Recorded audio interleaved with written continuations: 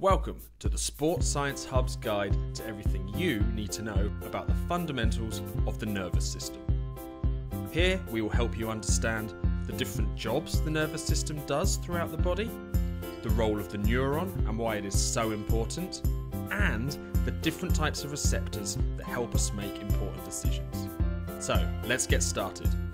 The nervous system is our body's large communication network, specifically designed to carry signals around the body using electrical impulses. It can be split up into two parts. The central nervous system, which is made up of the brain and the spinal cord, and the peripheral nervous system, which is a series of nerves which connects the central nervous system to the rest of the body. Different parts of the nervous system are dedicated to different demands on the body.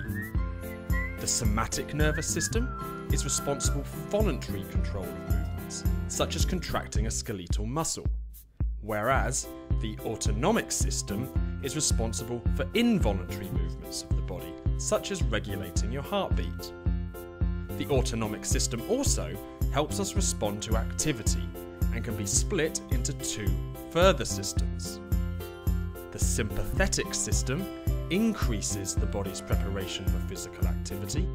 This is also referred to as the fight or flight response. And the parasympathetic system, which decreases the body's levels of activation to help aid rest and recovery. The whole nervous system is made up of billions of units called neurons.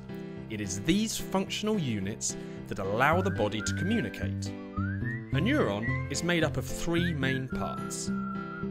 The cell body contains the nucleus and other organelles, such as mitochondria.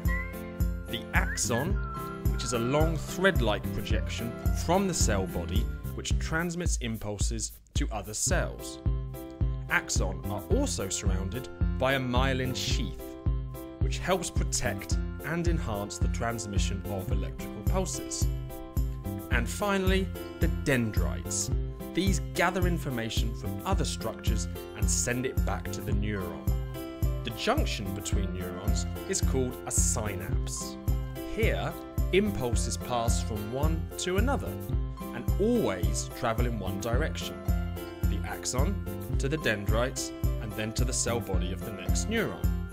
In order to detect and process different stimuli, we have 5 different types of receptors. Mechanoreceptors respond to mechanical forces such as pressure. Thermoreceptors respond to change in temperature. Nociceptors respond to pain. Photoreceptors respond to light and allow vision. And chemoreceptors that respond to chemicals, such as blood concentration.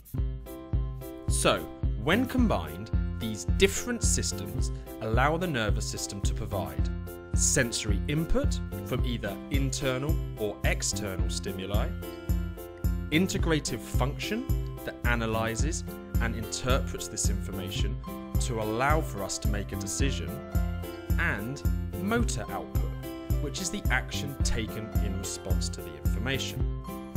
Thanks for watching. If you liked what you saw, then please help others find our videos and hit the like button below and subscribe to our channel now. You can also find us on Facebook, Twitter and Instagram. Don't forget to also visit our website www.sportsciencehub.com for more videos on everything you need to know about sports science. See you soon.